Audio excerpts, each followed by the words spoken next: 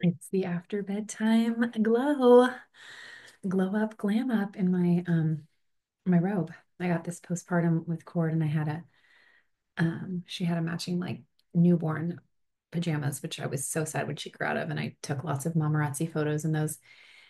And then she had like a cute little dress and bloomer that I think are like 3 to 6 months, and I still squeeze her into it like a shirt and bloomers. But anyway, it's hibiscus honey, and I love it from Coco Moon, another Hawaiian mama and entrepreneur who has changed like many lives with her, um, following her passion. And there's nothing I love more than getting behind women and their passions and being inspired by women embracing their ideas and the ways they're meant to use their gifts. And it's just such a blessing to be in that space myself.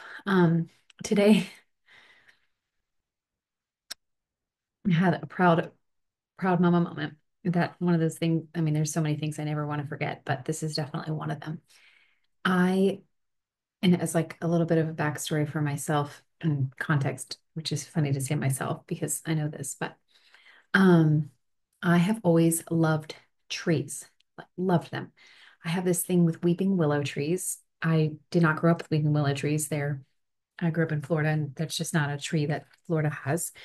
I do love our cypress trees by the lake where I grew up and how there was beautiful hanging Spanish moss from the cypress trees right at the edge of the lake, and the cypress knobby knees that you had to watch out for all over the grass. I love that. I love the oak trees, the beautiful oak trees on these brick lined streets in my hometown of Winter Park, Florida, and how the moss would hang from there, does hang from there. I love palm trees, all the different varieties of palm trees, especially traveler palm trees. I always marveled at how they fanned out. Um, but weeping willow trees have always been this like I've always had a fascination with it and had a secret fort idea that I want to just be in there and read books and just be next to a beautiful stream. And that is my kind of mental like heaven when I picture like this serene place where I feel safe and held and inspired. It's like next to this stream with a beautiful weeping willow tree with her, branches hanging down and like inviting me into this like room inside, protected little room where the sunlight can stream in. I went to a wedding last August, in Chelan, Washington, like at a vineyard there. It's a family wedding, and like woo woo Janessa and Zach. But it was so beautiful because there were weeping willow trees right by the ceremony down by the bank of the river, and I loved it. And I think what I love the most about the movie Avatar is Mother Awa and the tree and all these little wisps that she um, gives off in the way that she's connected to the people around her, right? Like they plug in like to her wisdom and to her life force with their hair. And like how they sway around with her and they're just that rhythm, that synchronicity, that harmony, that alignment. And even in the Lord of the Rings, what I like the most about that movie is Rivendell, and I think that's what's called where the elves live because of the magical trees there, and just like the trees and the juxtaposition with the waterfalls done. Um, Growing up, one of my favorite movies was Fern Gully, and I was just very deeply disturbed with the rainforest and the tearing down, like the plot of it. Um, this beautiful utopia with the fairies and the jungle, the rainforest, and the beautiful trees, and how um I probably will go back and watch that movie, but I just remember how that balance was upset and the trees were taken down. And then I also loved and still love, as probably my favorite book, The Lorax, and that story of letting it grow and that we all need to feed trees um, fresh water and clean air and soil, and that is what powers us. And when we get too far away from trees and their beauty and what they give us and what um, then our priorities are not in alignment. And I think I've done a podcast in the past about a book I read. I'll have to visit that for the title, but it was about a beautiful a story about which is based in fact about a town in India that had become very arid and desolate because of destruction of trees. And this father, in an effort to revitalize the love around having daughters, um, which had been a source of strain, I'll say, like socioeconomically for these families when they had a daughter in the past. So he started planting trees, like several trees or something for every daughter that was born. And then those daughters would care for, so then daughters in the village would then care for the trees that were planted in their honor. And over time, this desolate space grew into back into a forest, and it was revitalized and the land was re-energized, and like now there's purpose and there's power in these trees and in these women.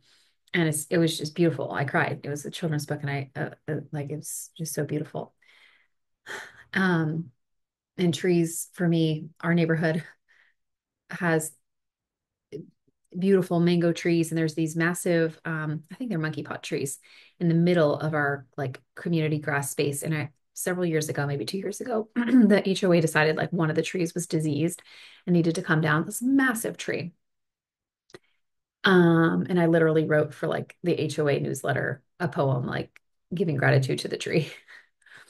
And I feel like I am like a mama Lorax for these trees. And while I understand that tree trimming, that's a big business in Florida, of course, post hurricanes. So that's something that, and there's lots of traumatic brain injuries. And I remember working in the traumatic brain injury unit at Orlando Health in Orlando. And, the spike in traumatic brain injuries unfortunately goes up post like tropical storms and storms in Florida, because tree trimming is like a very dangerous job.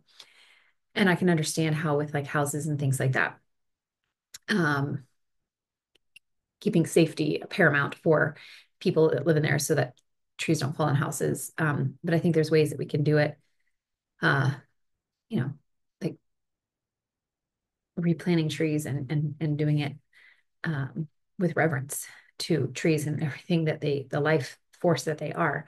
Um, we cut down trees like we've done it the past couple of years in Hawaii, where they're Hawaiian Christmas trees. They're cute. But we go and we cut it down like it's like a shave down, and then it's like you're not taking the roots or any of the bottom part. And what I'm getting to is today our neighbors moved in next door not too long ago, and there's these beautiful, not Italian pines, but Italian. Just looked up what they're not Italian pines.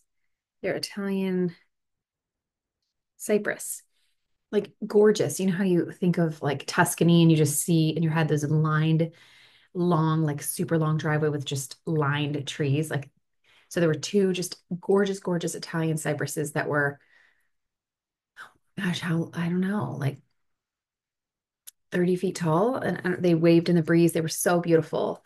They've been here very prominently the whole time we've lived here, 5.5 years. So I know their lifespan was much longer than that and what they've seen. And anyway, today was like middle of the day, and we were all in the living room, and we just gotten some packages. I think JD had just changed like a diaper with cord. And we're like, oh, what's that? Because like a big truck comes up, and they start, they go up in a bucket ladder and start like swiftly cutting off the top of these Italian cypress trees. And I'm like, oh, I mean, they look super healthy. They're thin trees, so they're not taking up like a ton of space. Nor are they like a massive tree like an oak or plumeria or anything like that. And I'm like, oh, at first maybe they're just kind of trimming off the top because they are rather tall. But these trees don't even shed, like there's nothing. And but then it becomes clear as like they're just taking off more and more sections of the tree and getting down to the bottom, and they do the same on the other tree. And it just like was so such a sobering experience. We obviously it's their house and their choice and their yard, but it was just um we like I had to get Kai Kai inside because it's just right on the other side of our fence, and like it was falling down onto our side too. Some of the debris from the tree. And parts of the tree, which is not really like the crux of the story, but um Camden and Cruz, but Cruz, I didn't see Camden until she told me tonight, so I think hers were more silent. But Cruz was like, Mom, I'm so sad for the tree, and like climbed in my lap, and he was crying, like real tears, just really raw and sad, like for the animals and like homes that could have been in the tree. Because we spent a lot of time in our life talking about trees and how they give us oxygen, and how it's our role, our kuleana, as we say in Hawaii, like our responsibility to care for the earth and be good stewards of what we've been given. Um, and I was just so amazed, proud, humbled, as I was processing these trees, like being swiftly removed, um, that they were so impacted, and that in their hearts and in their minds and in their perspectives, they were grieving like the loss of these trees. And they said it even several more times because now, like the landscape of our front yard and like the view and how you look when you're so used to something and now it's suddenly gone is very different. Um, and they were just like, oh, wow, those trees gave so much. Like, I wonder how old they were because we talk about trees and like the rings in their life. And um, yeah, so aloha to you, um, you two Italian cypress trees. And we enjoyed you so much. And I hope to continue to be, I think, and believe that humans can and we all have, reasons, not saying that it was the wrong decision to for those trees to, maybe there's other factors, but just in a more broad worldview that we choose to, we must embrace our role as stewards of this earth, this land, and every forest and in every part of this huge, you know, globe and corner of creation that we get to call home, um, live in a sustainable way that is honoring of trees and the life force that they are, the shade, the air purifiers. Like we do all this stuff to like have, it's funny, like in the newer Lorax where they're selling the guy like Aloysius O'Hare, right? He's the man that sells air. And it's this whole um, contradictory profession that he's grown rich off of selling people bottles of air. They look like the big water bottles that people deliver for like office water coolers, but they're just air. And he doesn't want people to know about truffula trees and seeds and real trees because they do it for free, right? And then he would be out of a job. And so in the newer Lorax, like the Onceler and the old truffula tree fields are outside of Thneedville, the town, and the town runs on like everything is battery powered and artificial, like artificial grass, artificial trees, artificial everything. And uh, like the rediscovering and reigniting with the people of like, oh yeah, trees and like how beautiful that is, and like from a seed and just the shade and the majesty of trees, like how beautiful they are to behold.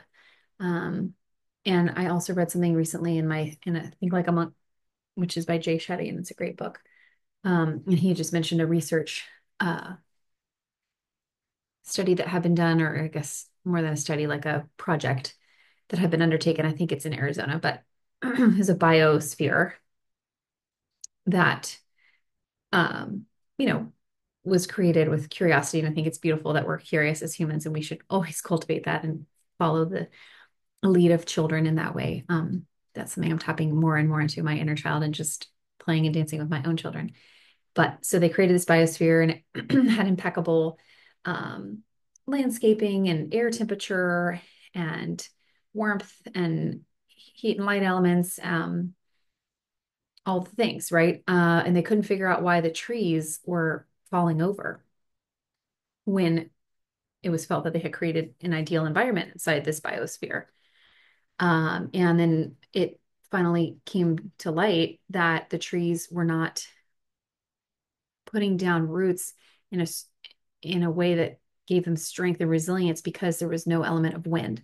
And trees, I think, are such a great um, motivator and ambassador of inspiration in the way that they weather, pun intended, like the adversity in their in their tree lives, like which is the wind, right? So they learn how to respond to the wind and the that factor and that variable that comes through and put roots further down to anchor themselves in the ground and to gain strength and stability.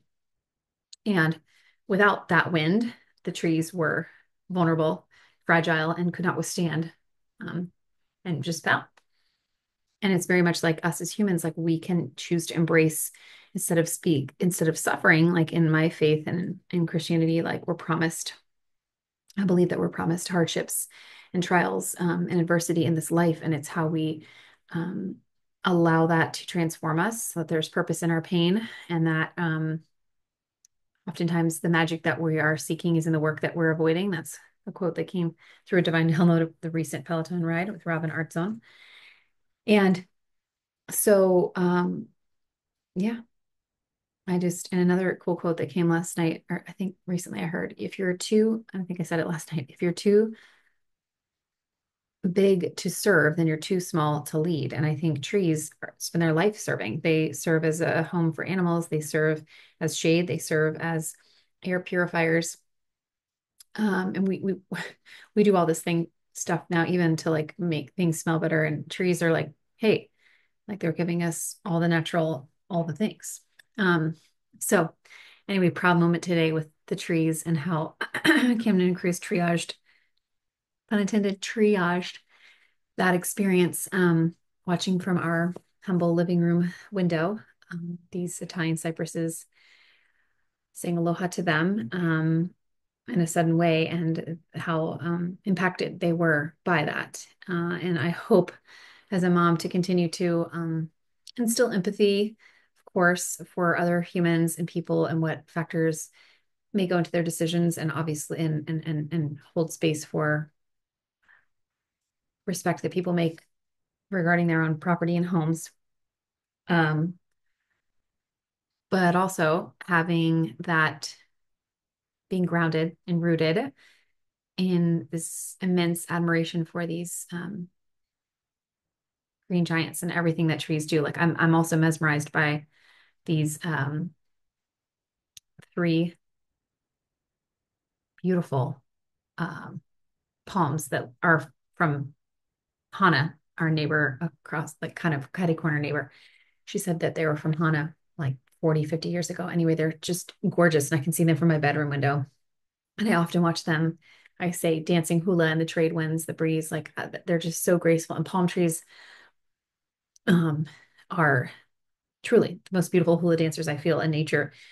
And excuse me, the way that they like allow their fronds to be frayed and splayed open, and as a result of the wind and the breeze, and the way that their trunks and everything, they can withstand so much.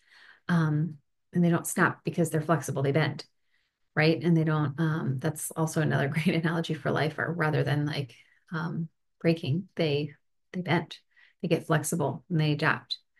So may I forever, and I will, have a um, deep admiration and respect and reverence for trees of all kinds. I truly would be like love to live in a treehouse one day, and I'm so fascinated by like treehouse builders and all those shows where they create these beautiful works of art in and out of trees. I love all wood, everything, like got the wood here, and just I like to see wood floors and um, just respectful of it all. But I just thought that was really cool, and I wanted to make a point to live through that memory that happened today and download it while it was still fresh. So aloha trees.